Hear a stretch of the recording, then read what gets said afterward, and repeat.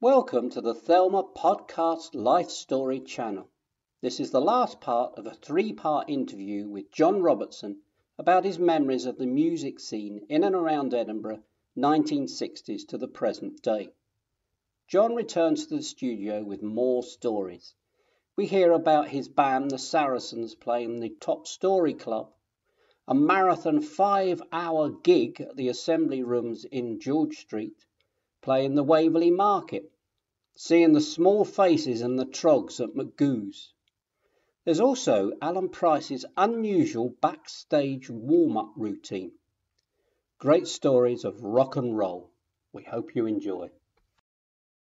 You know, you were the warm-up band, and you would play songs, and yeah, I think we spoke to all of them. Tell you who else there was. So there was Brian Auger, there was, and it's a lot later, Mungo Jerry. Now that would, I don't know if that was 15, 20 years ago. Dave D without Beaky McIntitch. He was a nice guy. He was quite a tall bloke, ex-policeman, I believe.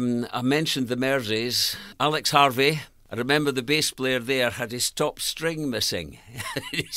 I don't know if that was a money thing or he'd just broken it, but he played, so he had only the three strings. Well, I mean, as a bass player, if Alex Harvey, good band though it wasn't particularly musically demanding, I don't think. They were quite noisy. Who else? I'm trying to think now. There were two other stories to tell you, one of which nowadays I'm a little bit ashamed of. In the Moonrakers, there was a young guy, a little bit overweight, and he used to hang around the band. I think a little bit of reflected glory or whatever. He used to lift their gear, which we would take advantage of, putting it into a band, taking it into the hall, setting up. Because he'd been doing this for so long, one of the Moonrakers said, would you like to do a song? His name was Robert, that's all I know. And that would be 1965. We were playing at the Top Story, so he jumped at the chance. And then there was girls round the front screaming. I mean, we told them we're going to get Robert up, and they knew Robert. So Robert, we started to play Wild Thing.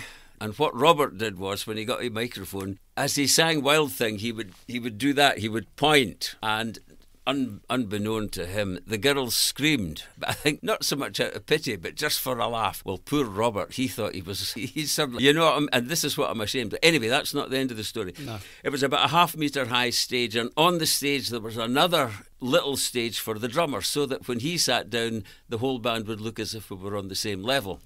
So Robert did his Wild Thing, couple of verses, then there's a guitar solo. It's the same in every song pretty much. So he looked around, and I don't know if the drummer beckoned him, but he got up onto the drum stage a little bit higher, and he grabbed a stick and he started lashing the cymbals as we were playing. Now we were all nearly couldn't play for laughing, but unfortunately what happened was he hit the cymbal so hard that the stick bounced out of his hand. He reached forward to grab it, forgetting he was up half a metre, and he went flat right down on his face. I think that was the last time we saw the guy. What I mean, he went from hero, as they say, to zero in a few seconds, with the girls screaming as he was pointing, singing Wild Thing, up on the stage, flat down. The Trogs. That was another band who played, and what I remember from that was in McGoo's. Anyway, they had these suits that looked like pyjamas. They were white or cream with sort of coloured stripes in them. Reg Presley, the singer, as he was singing, he was reaching down to the girls at the front.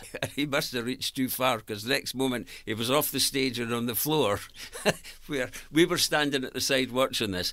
He managed to scramble back up. It was quite a high stage, and his suit was utterly filthy because of that. So that was quite enjoyable. It was the Small Faces. I'd forgotten about them. I can remember wondering where they got their really large guitars from. But of course, they were so small they made the guitars look big. It was Steve Marriott was singing. He was at a microphone near the front of the stage, and a girl managed to get up right in front of him. She grabbed him and started running off, picked him up and started running off stage with him as he had his guitar around his neck. But there were bouncers there, so they separated him and put him back on again. Yeah, you wouldn't believe it if you didn't see it. But that's fantastic. That was what happened. Now, on my list, the last thing that I was going to say, it might sound quite embarrassing, but when I played in the band I played in for the longest, a band called Allegretto, we were playing out at, what's that big hotel? This is You're Leaving Edinburgh, Corstorphine. Something House Hotel? It was a winter's night. By the time we came out and finished, all the cars were frosted up. And one of the band, and it wasn't me, so there were only three left,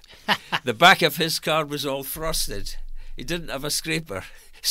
So he stood back and peed in it to clear the back windscreen. But it narrows it down somewhat. It's nice that you mentioned Top Story. The Top Story, yeah. Which is these clubs. When you like the Top Story, when you went into the Top Story, which was on Leith Street, is that? That's right. Was that on the upper level? Oh of yeah, Leith you had Street? 4 stories to climb up with your gear and bring it back down again. And you might be making half a dozen, 4, 5, 6 journeys lifting stuff. And in those days, compared with nowadays, the gear was much bigger and much heavier. Don't think I could manage it now, but we did then.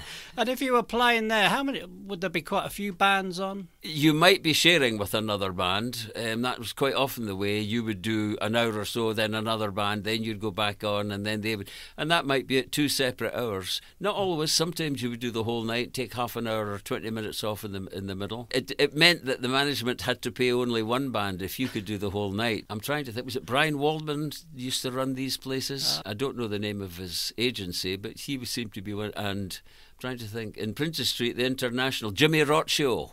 Does that name mean anything? I've heard the name. Yeah. Well, he would be in the... It was actually on Princess Street. Yeah, I can remember that. Yeah. Played there a few times, I suppose. I've forgotten some of the places. Pete, my old keyboard player, is very good in these things. He'll say, do you remember when we did... And I'd say, well, no, I didn't until you've reminded me. We did thousands of gigs. How many nights a week would you be doing? Well, gigs? Normally it would be 2, maybe Friday and Saturday. I think I said the last time the most we ever did was 5 on the trot. And that last night I couldn't sing the second half. The voice had gone. Talking about voices, Alan Price, whom we played with in Magoo's, before he went on, he would, for a good while, I think it was only the ones we played, but I was surprised, he, at the back of the stage, all he did was shout for 20 minutes before he went on to roughen up or to maybe to loosen his voice. But I think it was to roughen it, to make it rough. Something I'd never known before or since. You would think, because most people try and preserve the voice. Yes, but he was the opposite. He was shouting and yelling, and so that when he went on, it was either to loosen or roughen his voice. I don't know which. Very good though, good player, Alan Price. Price is older than I am, so maybe he's not doing all that much playing now. No. I mean, 2 hours. If you were the only band, 2 hours is quite a long. Oh well, if you were the only band, you would maybe be playing 3 hours, maybe even 4. In fact, I can tell you one. Remember playing what they used to call a pickup band in the assembly rooms, and we had to play 9 until 3 with an hour off in the middle. That's 5 hours. And what used to happen at the break, they didn't want the music to stop, so the guitarist and bass player would play, and then the drummer and keyboard player would play, just to keep a background sound. I mean, they could have put records on or something, but you would be playing 9 until 3. I mean, it wasn't all that energetic. We weren't jumping around the stage or anything, but you were still standing and playing. In fact, another funny thing that comes to mind, when I played in the clubs, the miners' clubs, with Morris, the blind keyboard player, the really good player, we would be doing 2 nights a week from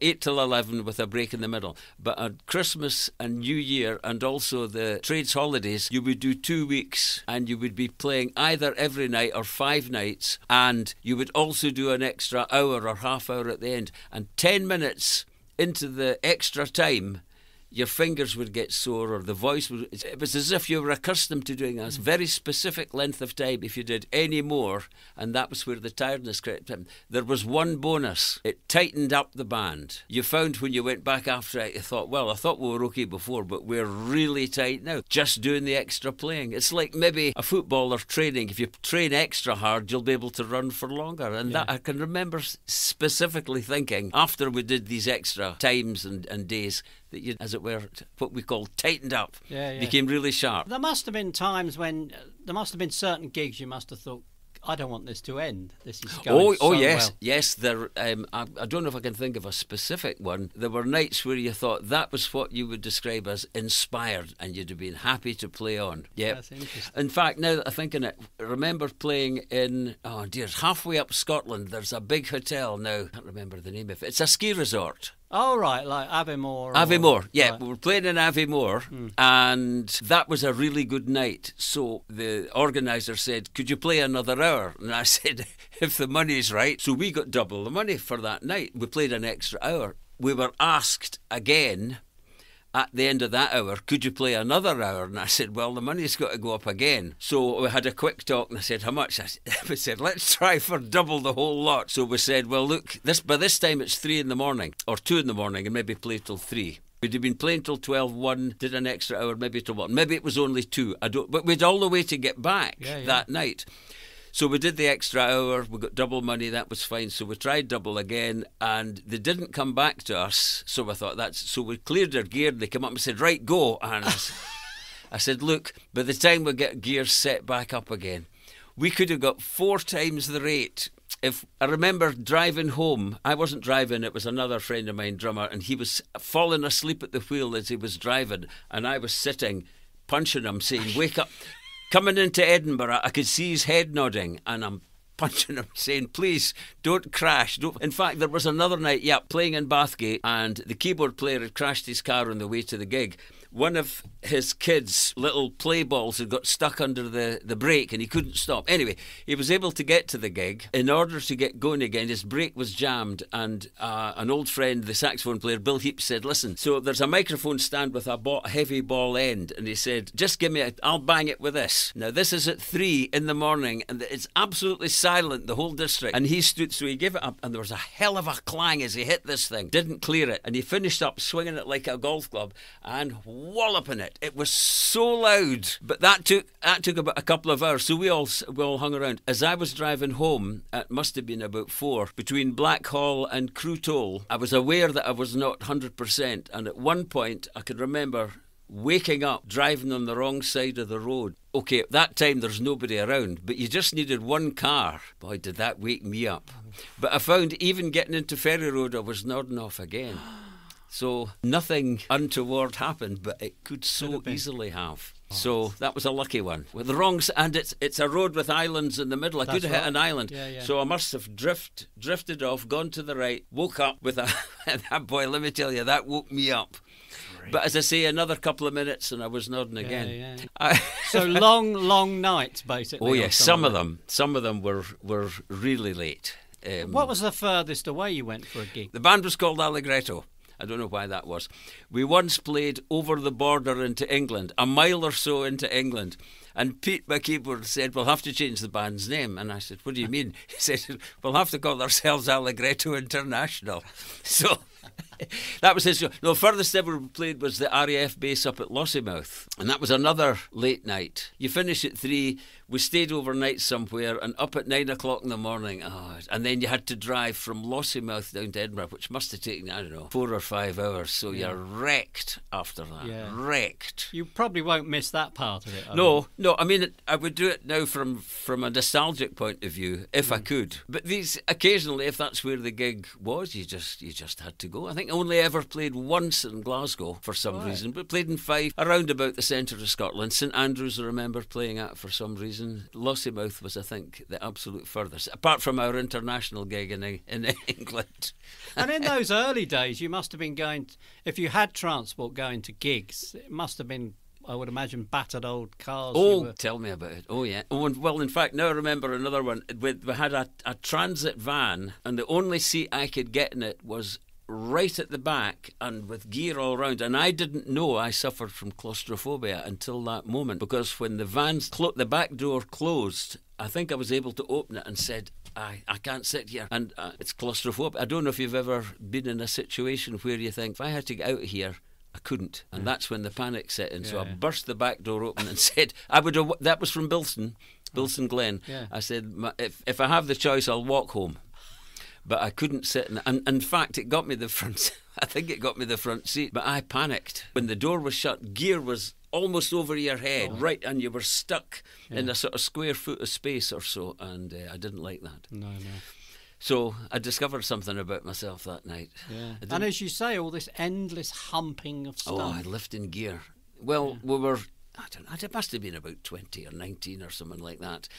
But at that age, you've got some strength, and you've got the anticipation of doing a gig, etc. But that was the downside. Getting into what was eventually called Nicky Tam's was the place. It was called the place, and outside there, you were up 3 flights. It was just a metal stairway with just rails. And at the end of the gig, there was no light at the back. You were almost feeling your way down, carrying stuff on a metal staircase 3 flights up. Jeez. I don't know how people didn't fall over that. I mean, because we'd played there so often, you knew what you had to do, but they didn't even have a light out the back. So you're lifting this gear down rusty sort of metal staircase. Whoa, it would be health and safety now. You just would not be allowed to do that. But this is 50 odd years ago, so changed days. And the top story, that was four or three? I'm not sure, 3 or 4. It might well have been 4. So how big was it inside? What was the sort of capacity for it was from what I can remember, it was really quite it was like a warehouse store. It was a big area, and they were able to build a reasonably big, it was a series of boxes clamped together to make a stage. In fact, I think they still do that nowadays. It's almost a boxer of a flat board with adjustable legs, and also to be able to have a drummer's extra state. That's where Robert, to my shame, laughing at it, fell off. But I mean, the health and safety nowadays, I don't know about fire exits, anything like that. And people were smoking as well. Oh God! Oh yeah. Yeah. I told you, with the string, you would stick your cigarette in that, and it would wave about. That's when I smoked. Yeah, they were smoking, drinking. I don't know whether there'd be any food, and the place was because it wasn't well. They used to paint inside these places black, but I think that meant that the dirt didn't show quite so much. It must have smelt. The toilets would not have been particularly great. No. I'm quite sure they wouldn't have been good, but that's how it was. Yeah, that's how it. Yeah. And did you ever play, was it Waverley Market? Yes. Oh, no. Peter J and the Jaywalkers. And The Pretty Things. 1964. The Animals were supposed to turn up. Their House of the Rising Sun had just hit the big time, so I don't know whether they didn't bother. I think The Pretty Things were put in place of them. But Peter J and the Jaywalkers, I don't know if that's a name means anything. Yeah. And The Pretty Things, which in those days, because they had long hair and fancy clothes, but they were, musically speaking, they weren't up to terribly much. But they were a name. They look good. Yeah, well, they look different from us, I have to say. I can't remember the name of the singer. He was sort of in those days, relatively well known. Just even speaking to you has reminded me of these things. Yeah, that's brilliant. Waverley Market. Yeah. It's all changed now, of course. Yeah. I take it was a market at the time, but that was a huge place. In fact, I think there were maybe 3 different stages. And then you got to do it. As soon as you were finished, the next band went on. And as soon as they were finished, so I think there were 3. That would be 1964, pretty accurately. You were there early on, weren't you? Oh, yes. Rock and roll. Yep, it was in fact, I don't know if I told you this last week, but the BBC had a BBC... This is before Radio 1. It must have been the Light programme. They had a programme, I think it might have been called Meet the Beatles. They would play some of the songs that they'd written, but they also, on one occasion at least, they played the record that they were going to release the next day. It was possibly live, but what somebody in the band, and that was the Saracens, did, he recorded it, and we had a rehearsal that night, and we were able to play the new Beatles song. On the day it was released. That was quite an enterprising thing to do, don't you think? That was very good. Yeah. So it happened definitely once, possibly twice. But as I say, the Beatles, it was a BBC programme with the Beatles or Meet the Beatles or something like that. Yeah. And they had this programme so that, and Paul or John would say, here's our new song being released tomorrow. Thank you for listening to our Life Story podcast. Please check out our other podcasts, Leith Lives, The Thelma Tapes, Analog Rory's Jukebox, and Forgotten Songs from the Broom Cupboard. All these can be found on popular podcast platforms such as Apple Podcast, Spotify and Deezer. Also via our website www.livingmemory.org.uk, or we have 2 Facebook pages, one for the Living Memory Association and the other for Thelma Podcasts. If you have a story or a memory you'd like recorded, please contact us via our website. Once again, thanks.